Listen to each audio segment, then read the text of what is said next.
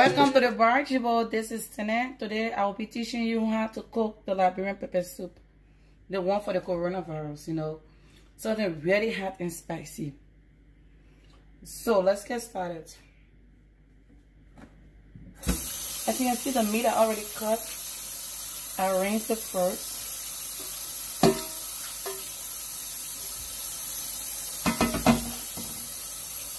So I just have a little bit of everything. Like a little bit of pig stock. Now I already washed it at first. And a little bit of African chicken, turkey, goat meat. You can find all these meat in the Asian store or the African store. It's very easy. Look up the closest Asian store or the African store around you.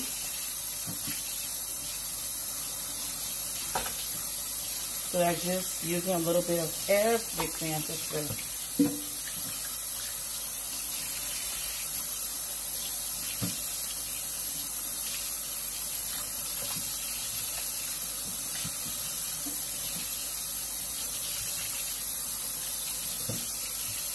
How you guys been? How's everyone been, my people? I know this whole coronavirus thing is really killing us, but how you guys been?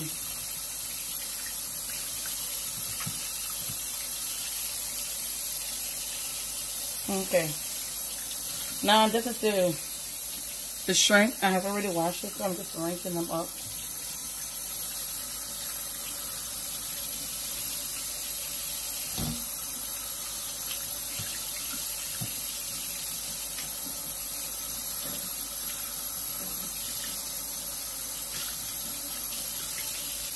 For the cow skin, you want to make sure you get a knife and scrub the back to clean it up like you see I did. You see I clean inside. You want to make sure it's clean all the way, all the burnt stuff. You want to make sure it's not in it, because if you leave it in there, it will somebody can have sand in it. So please make sure you clean it very well. Like you see how I did mine. It's very important before you like as I said, I clean everything for mine. Before you cook it, please, guys.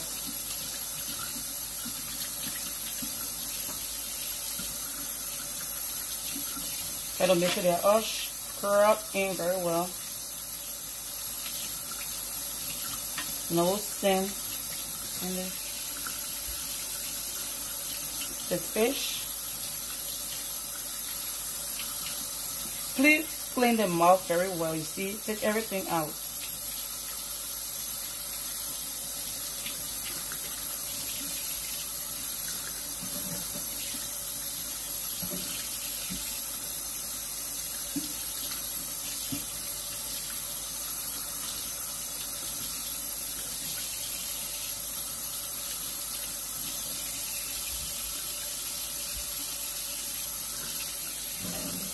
The dry meat, I get it from the African store.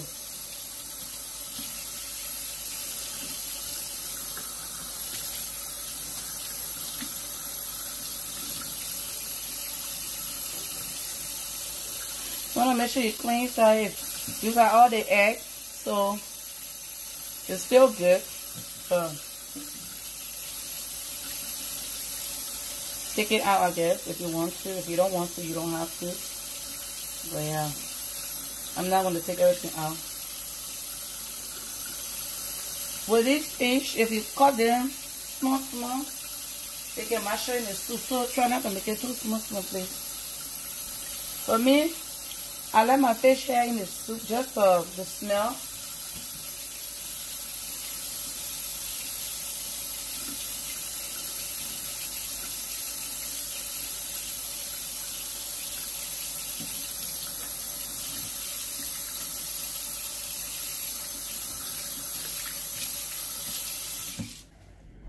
I don't know if you can see it very well, but this is how the meat looking. Now we're gonna go to step 2. So now it's time for the pepper and the onion. I have a little piece of onion that I used the other day. And then a whole onion. Rinse it. Make sure you rinse it up. I'm using 2 garlic. It's up to you if you want more than 2, please use. I'm using 16 of the spicy habanero pepper. Now this pepper is different from the regular pepper, guys. This is very spicy. This pepper is very spicy. You see how it's looking? It's very spicy. So if you're cooking it, please don't cook too much. But if you're not a person that likes spicy pepper,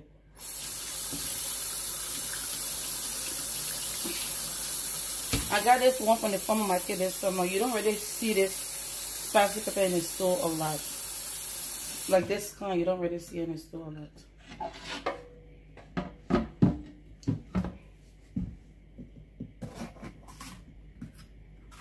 So all I'm really doing is I'm chopping it up to blend them. Nothing really serious.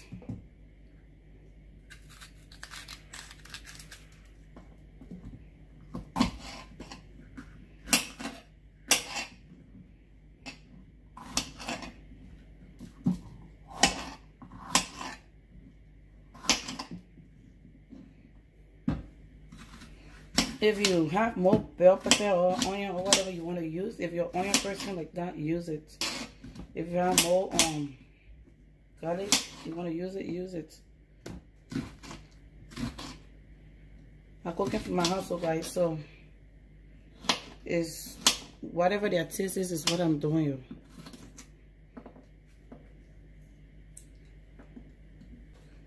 For the blender, you want to rinse it a little bit.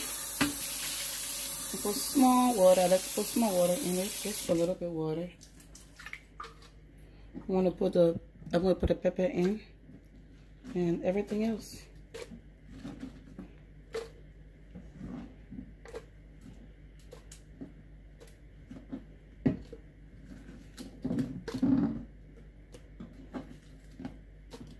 And you just blend it. Most likely I like to chop it, but do whatever you want.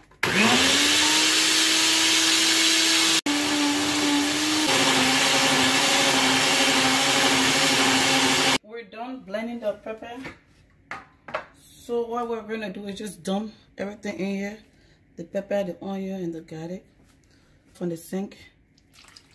And put it in. 4 things of chicken soup, the magic living. When it comes to the chicken soup, people, it depends. And also depends how big your pot is. So if you're cooking something smaller, you probably want to reduce the chicken soup. Now I'm going to put 4 spoons of chicken flavor.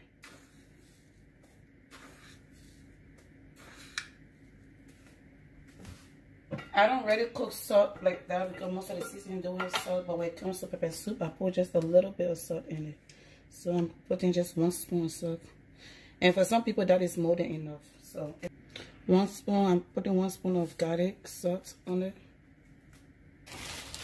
I got this black pepper from the African store, that country pepper, guys. So you don't have to put it in pepper soup, but I usually put a little bit in my pepper soup.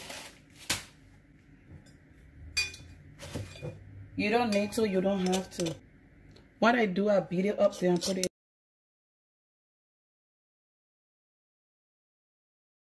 So guys, I have the African bitter ball. It's already boiled, so I don't need to do anything with it. Again, you don't have to put it in if you don't want to.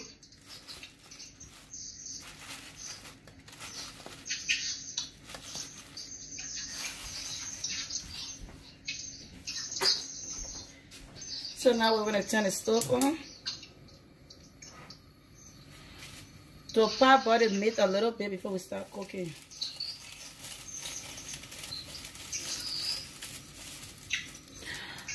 This is the pimento leaf. You can get it from the African store. I usually put it over the fire a little bit. Please don't burn it. Like now, I'm gonna put it in the soup. Don't burn yours like I did mine. Okay. Then you just want to pour a little bit of water. And then look, let it soup to boil a little bit. Let's keep it boiling for, I would say 20 minutes and we'll come back to it. We'll keep it on for 20 minutes and we'll be back.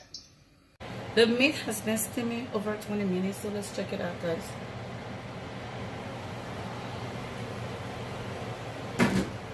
Perfect. So now what I do, I put the water in it. But if you put the water in it, please try not to play with it or stir the fish. If you know you're going to play with it a lot, then take the fish out. But since I'm not going to play with it a lot, the fish will still be good.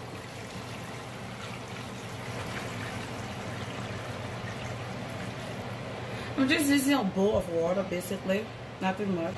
So it's just the water from the sink. Just pour a little water there. I mean, they used to put a lot of water there. So now the way I put the water in, I already put all my seasoning in, so I don't need to put any more seasoning in. So what I'm gonna do now, I'm gonna close the pot and put the stove on medium and let it boil. Keep my eyes on it, but that's it.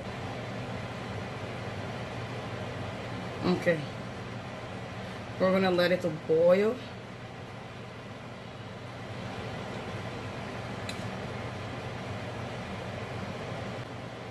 We're gonna let it to boil for a little bit. Keep the stove on medium, as I said, and then we will come back and take a look at it. Give it another. I will give it another 20 minutes. So keep the stove on medium. Give it another 20 minutes and look at it again. 20 to 30 minutes. Let's take a look at the soup. It has been boiling for over 30 minutes now. So let's see it. I would say almost 45 minutes. Okay. As you can see, guys, the soup look good. It sure tastes good too, I can tell you.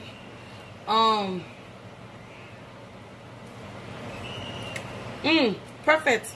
Perfect, guys. I'm not lying to you. It's perfect. Please, if you taste your soup it needs something, please put it there. But mine is perfect. Perfect. So I'm going to turn my stove off before my soup run out of my pot. Thank you very much for stopping by at my channel and seeing how I cook my pepper soup. This is how I cook my pepper soup. And as I tell you, I said when you don't play with the meat too much, it will still be good. So I didn't play with my meat. I just let it boil. So when you see, it's still good. See, I wasn't stirring the soup a lot.